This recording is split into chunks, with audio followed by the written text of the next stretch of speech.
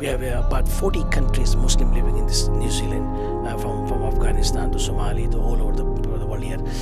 Now it's a very safe place when it comes to the visiting in this country. It's a beautiful country. We are well protected by the government. You know, we don't have any issue at all.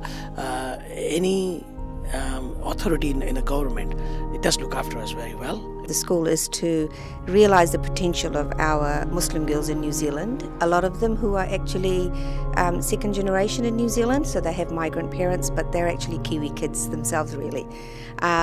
So it is really to make sure that that they can gain academic excellence. Any school that is going to be established in New Zealand, we have said to them that all the experiences we have gained over here, we are happy to take that and basically transfer all that experience and learning to those other schools, and so the Sadqa Zaria continues. And so really to the people of Abu Dhabi, what I would like to say is that they have really established the foundation of Muslim education in New Zealand.